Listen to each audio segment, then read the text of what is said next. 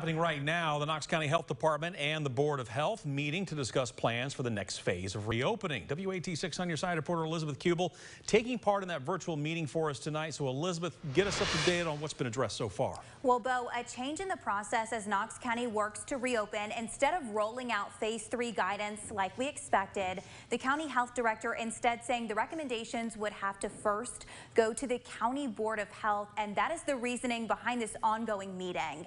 It's happening virtually. Knox County Health Director Martha Buchanan, Mayor Glenn Jacobs, the chair of the Board of Health, and several other health professionals all participating. So far, Dr. Buchanan has given a background of the county and state's reopening plans. She's taking any questions the officials at the meeting have, and she's also detailed the purpose behind tonight.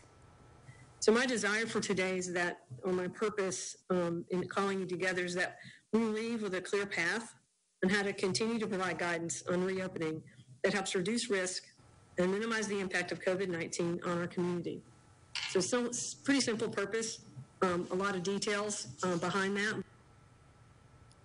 And again, that meeting still ongoing right now. We are expecting it to last for about another hour. It's scheduled to wrap up around 7 this evening. And of course, we will pass along whatever new details come from it. Bo. All right, Elizabeth, thank you very much. And for all of our coronavirus coverage, just go to our website, WATE.com. We've got everything for you there.